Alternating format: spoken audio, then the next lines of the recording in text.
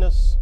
Oh my goodness. There is much that is not known about what has happened. We understand that there has been a plane crash on the southern tip of Manhattan. You're looking at the World Trade Center. We understand that a plane has crashed into the World Trade Center. We don't know anything more than that. The word of the day is steady. Until and unless we know the facts, it's very difficult to draw many conclusions. So you have no idea right now? Oh, there's another one. Another plane just hit. Right, oh my gosh, another plane has just hit. It hit another building, flew right into the middle of it. Explosion.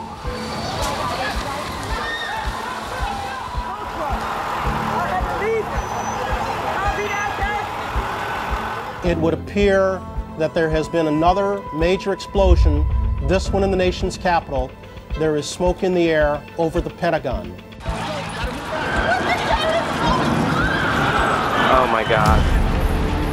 Have you seen any indication that would tend to confirm these reports, which have been growing in intensity, that a section of the World Trade Center has collapsed onto the street below? Do you see any confirmation of that in any direction? Dan, that's what we were all running from. We heard the building coming down, and that's what we were running from. What happened? What?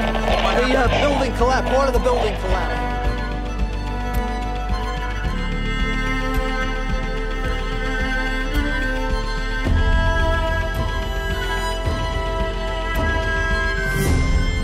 I want you all to know that